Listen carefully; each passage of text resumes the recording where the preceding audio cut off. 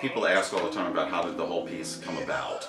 So it actually started, Bob and I had written a previous opera together, A Room with a View, based on the E.M. Forster novel, that had its premiere at University of Houston and subsequently had several productions.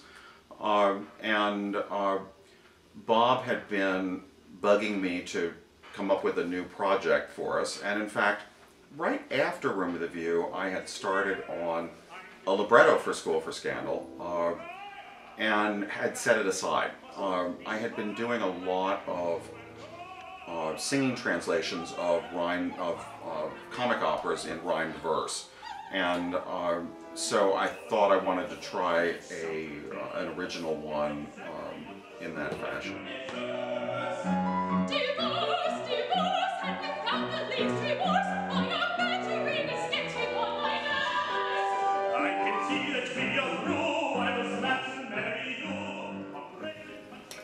So I will admit that I did nag Buck a lot about wanting to do a new piece, and he had read a bit of this first scene that he had completed, and I was just absolutely just taken with it. It was funny, and it was interesting, and it was theatrical, and all of the things that you kind of expect.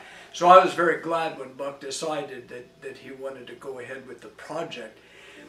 We had done this piece, Room with a View, together, and one of the things that it attracted me to this piece was that it was so different.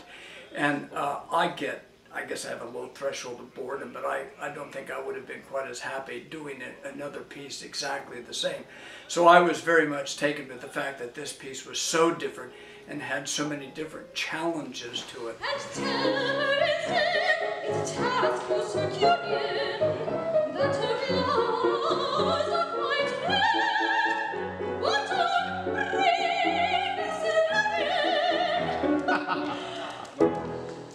all so confusing. Oh no, it's amusing.